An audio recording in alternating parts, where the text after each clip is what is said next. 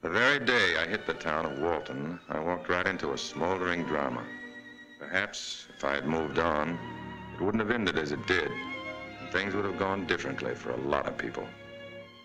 June Mills, for instance, would have been spared ridicule she didn't deserve, any more than she deserved what she got from listening to me. No, all I meant was, there's nothing in it for you chasing around like this. You ought to go home.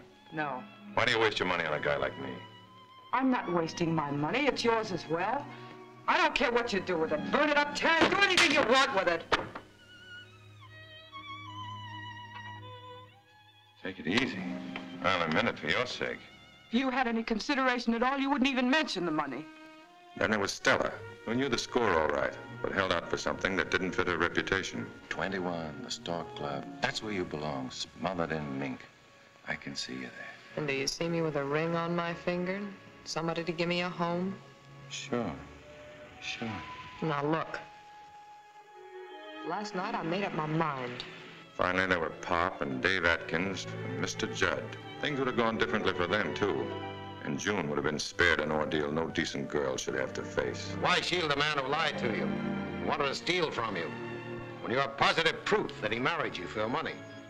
He didn't lie to me. And he isn't guilty. I know he isn't. He only ran away because he had to. He's always had to run away, all his life, even as a child when he was beaten for things he didn't do. But he won't come back because of you.